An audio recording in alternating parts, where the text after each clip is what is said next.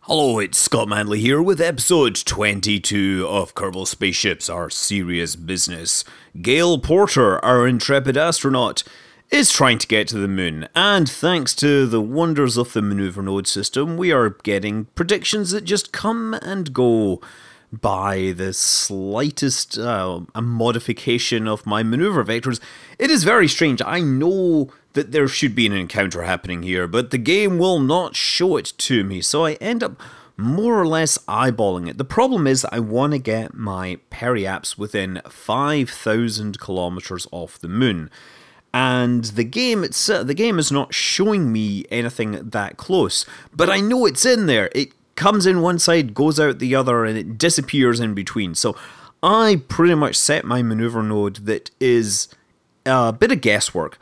So I pretty much guess where I'm going to go and then make this tiny little burn. Now, this is actually rather annoying to do, simply due to the fact that the spacecraft is rotating, and killing the rotation every time I want to make a maneuver is going to get old really fast. Then of course we have to point it back in the correct direction to make sure that we're getting the solar power we need to keep the life support systems functioning. But anyway, after all that guesstimation, we do get an encounter, and we're actually pretty close, about 1,600 kilometers. The problem is that the exit orbit does not bring us anywhere near the Earth. So what I need to do is actually accelerate past the moon so that I still come within 5,000 kilometers of the moon, but it doesn't mess my orbit up sufficiently that I don't return back to Earth. So obviously you'd normally do this as a free return trajectory, but I just totally guessed where my orbit, where my, translunar injection should be. Actually, I haven't been guessing, I've mostly been trying to go straight from launch into a translalunar injection, because otherwise the cryogenic liquid oxygen just evaporates and leaves me without all the delta V I need. Instead, I need to burn a bunch of delta V trying to get back home because I didn't get a free return trajectory. But yes, this is what we end up with. What we do is we accelerate past the Earth, past the moon, and I adjust my velocity so that I don't get quite as close to the moon, and in the end I do get an encounter that's a whole lot straighter, and I slow myself down quite a bit. And that does ultimately, for the princely sum of a few hundred meters per second delta V, it lets me get home.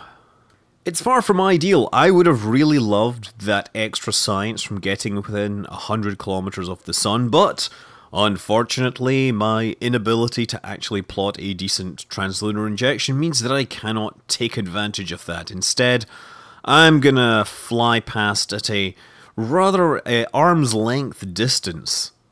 But I'm sure Gail doesn't mind. I mean, she's the first Kerbal to ever fly to this great distance.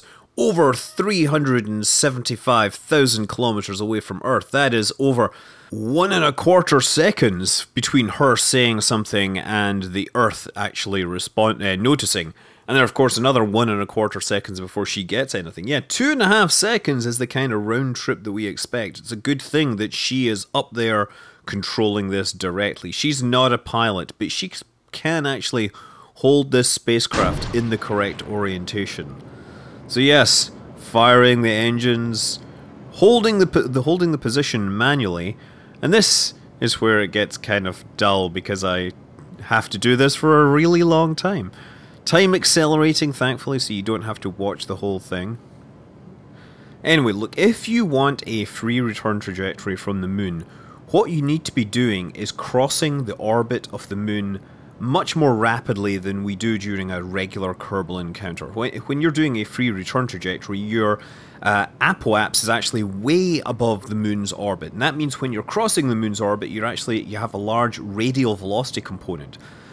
I mean, what you're aiming for in the moon's reference frame is the angle between your, infinity orbit and the moon and the Earth should be the same going in and going out. And that way, all you've done is flipped around your radial velocity and you're coming back towards the Earth. Pretty much with the same lateral velocity and with the radial velocity now going inwards. And this makes probably very little sense but to a lot of people. Point is, you can't just do a regular Kerbal injection. You actually have to really work at it to get a proper free return trajectory. Of course, we have engines and we are able to fix these mistakes. I have 31 meters per second of delta V left. I'm lucky that I was able to do it with such a small margin. There was a very real chance that Gail would not have been able to fix her orbit sufficiently and therefore would have been doomed to, well, stay in space forever. Truthfully, what I would have done was raise my periaps relative to the moon to make sure that the moon didn't mess up my orbit enough, and therefore I would be able to just get the free return that I needed. That was the option that I could have taken, but it would have been obviously really embarrassing because it would have meant that I didn't get to complete this mission that we've failed several times already, and we've already killed Arcady Zimmerman. But we have left the moon's sphere of influence and now we are coming back. Look, that is the kind of orbit you would expect to be on if you were on a free return trajectory, going in and going out. And because you're crossing the orbit so rapidly, it means you have to be more accurate in your targeting, right? The standard Kerbal maneuver where you come up and you just hang out there for long enough for the moon to catch you, that doesn't give you a free return trajectory.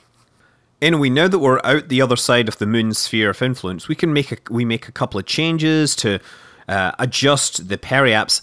I wasn't sure what the periaps should be for a lunar return with these heat shields. I haven't really done a lunar return with these heat shields before. In fact, while I was testing this, I discovered that my install was somehow giving me only low Earth orbit heat shields instead of the lunar heat shields, and that wouldn't work very well for Gail Porter. Although, I will point out that a porter is a type of beer made with brown malt, which is basically grains that have been overcooked and browned to give the beer the colour. So this would be the kind of equivalent, you know, cooking her in the capsule. But 500 kilometers above the surface, we ditch the second stage, we switch over to internal power. We now have no solar panels and we don't have any extra life support, we just have the onboard life support, which should be good for a couple of days. And that might actually be necessary if, say, for example, I don't get my periaps set up correctly. You'll notice, by the way, there is still this bug in the game where if you time accelerate using physics warp, the distance to the object changes, so doubling the speed halves the distance. This is a very odd behavior which I've never had a good explanation from the devs about, and I wish they'd fix it. Uh-oh, I'm hearing thunder. I've clearly upset the Kerbal gods with my comment about bugs. Oh no, wait, that's just the other stage. Then again, maybe the Kerbal gods are in fact angry and they're demonstrating their power by making the other bit of the spacecraft, you know, explode. Oh, I like how that last one actually caused the entire landscape to light up. Anyway, it was about this point where Arcady Zimmerman met his untimely end. But we are doing just fine. We're skimming through the atmosphere and slowing down. The atmosphere is hot, red, there are flames running everywhere, but unfortunately, the G-forces are not building up high enough, and I do in fact skip off back into space. Yeah, this is what, of course, you've heard about in Apollo 13. People are always asking me, hey, I remember Apollo 13, they were talking about skipping off into space, surely that doesn't happen. And I'm like, well, technically, they do skip off back into space, and according to Newton's laws, they will eventually come back. The problem is, by the time they come back, they would have run out of life support. The good news is we should have over 24 hours of life support on this thing, and time to periaps is just over 6¼ hours, so we should get around just fine. What a beautiful view of Australia! And then we come back, and once again we're going to slow ourselves down by skimming through the atmosphere with as much aerodynamic drag as possible. I'm wondering if we should tell Gail to open the windows, because of course that does increase the drag on many vehicles. Maybe she opened the door, that might work. I've heard actually it's possible to steer some light aircraft by trying to open the doors. It's not something I would advise trying based upon you hearing it in one of my videos. I've talked about some rather crazy stuff that you should not ever try to do in a real aircraft ever. Anyway, second time around, and it looks like we have just punched through the atmosphere and are heading back into space for another go-around. Toga! Toga! Toga! Yeah, that's what Gail's shouting over comms, just to make it sound like, I meant that! I really meant that! And third time lucky. Really what she's doing is she's messing with the heads of the recovery fleet. She's like, I'm coming down for real this time, and they're getting their aircraft in the air, their search helicopters are getting an alert, and she's like, ha! Psych! I won't be back for another few hours. Of course, she'll realise that that was a really bad joke when she lands in the water and they can't pick her up because they're in the wrong place.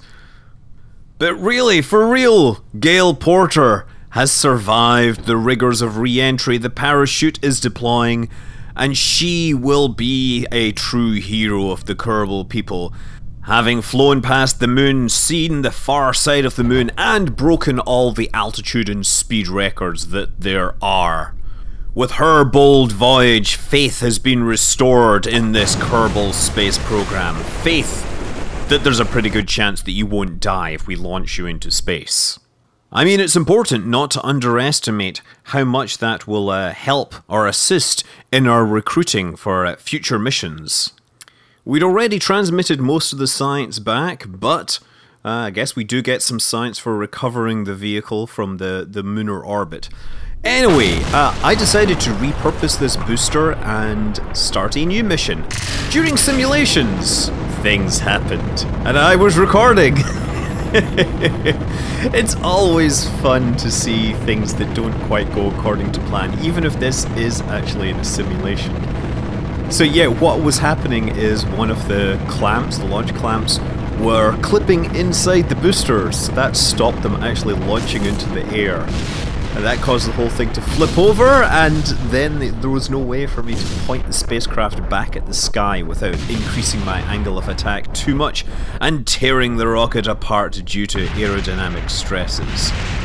It was basically a spectacular, rapid, unplanned disassembly. As I said, good thing it was a simulation. We solved those problems and then we built the real thing. So yeah, all we've done is we've added a probe stage on instead of the capsule. We're still using the same launch stage, and actually this thing has way more delta V. Notice we're up over 15 kilometers per second of delta V when we launched this thing. But also note, I have not gone to my regular 4 times regular speed, because for all my pre-planning and simulating, I made a major mistake. Can you see what major mistake that I'm making? Heading towards the moon here, adjusting my orbit, obviously pitching over towards a horizon, adjusting my inclination, picking up speed. It's all looking like a perfect launch, but can anybody see the huge mistake that I was making?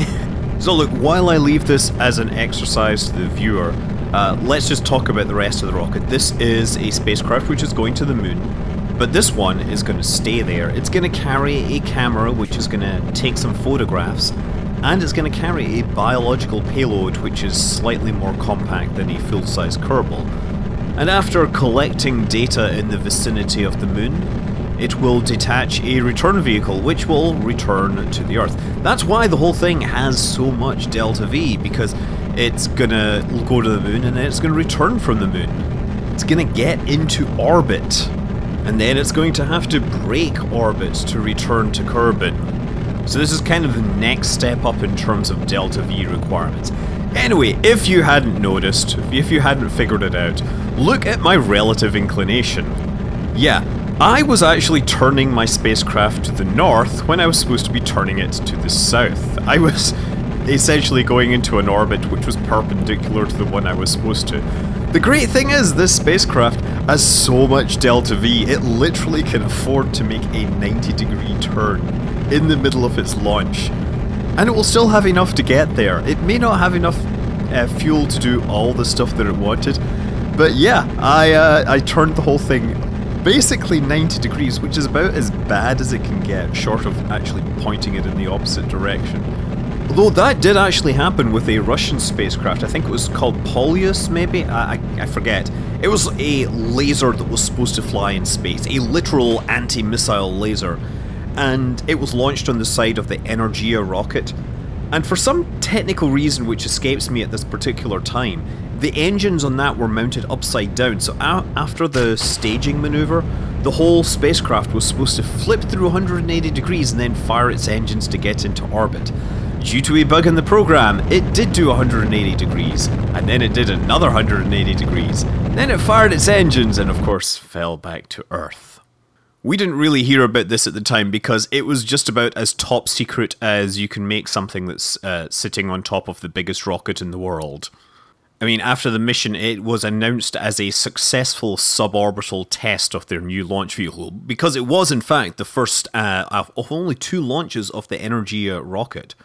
Anyway, we are not launching anything quite so big. We're actually a lot smaller than most launch vehicles. We're getting ourselves on course towards the moon. And thanks to the wonders of editing, you don't need to see me faffing around with maneuver nodes. Instead, you just need to wait for the right time for my spacecraft to actually fire its engines. Yeah, Energia was supposed to be basically the Soviet competitor to the shuttle, right? It was able to launch something like 100 tons into low Earth orbit, and the second mission was the one that launched the Buran shuttle. The first one was the one that they tried to launch the laser in space. I mean, that's pretty brave to put a unique spacecraft on your very first test flight of your rocket, which is bigger than anything else that has ever flown. Or at least flown out of Russia. Anyway, the Queen Bee is go for orbital insertion. We are not going to get all the way up to our translunar injection with this Kerbal engine, but we're going to get pretty close to it. And the truth is that after the initial translunar injection burn, the Kerbal engine has to be dumped because the liquid oxygen will evaporate too quickly. I'm still confident that there may be enough fuel in the 2 remaining stages to put it into a stable lunar orbit and then of course return the payload to Earth. But we're going to collect the data first and find out. Now, I will be clear actually that I have unlocked a number of new engines. There's some Hydrolox engines, different variations on these Kerbal engines, but it's actually a lot of effort to go through and read the numbers and redesign the spacecraft. So I'm just kind of working with the things that have been most reliable for me. So I'm going pretty much for the best specific impulse and then hoping that'll work. I haven't done hydrogen, oxygen, largely because I suspect that the hydrogen oxygen will evaporate far too quickly for me to actually spend any time in orbit setting up a maneuver. And there we go to our final stage. We only need to pick up another few hundred meters per second here, but we're already heading upwards up towards the moon. Now in this case, we're not going for a free return, we are just trying to get in and use the least amount of fuel possible. So we want an encounter with the lowest velocity possible, and that means ideally our apoaps should exactly match with the moon's orbit. That means there will be 0 radial velocity when the moon actually picks me up, and then I should be able to put my spacecraft, make that all-important burn at perilune and put it into a circular orbit. If you were paying attention, you might have noticed, after that whole hilarity with the inclination, I did actually manage to get it to within like 0.7 degrees of the lunar inclination anyway from that initial launch. So for all the massive errors, I did actually end up with a really pretty well aligned orbit that didn't need a huge amount of work or a huge amount of delta V to get it in. That being said, we are just about as far as possible from the ascending or descending node, so it's not like we're going to end up in the plane of the moon. Not that that's ideal anyway. There we go. Now just tweak this, and 166 kilometers. That is a good approach distance if you ask me. And it's also a good place to leave this mission. We'll be back in the next episode. Until then, I'm Scott Manley. Fly safe.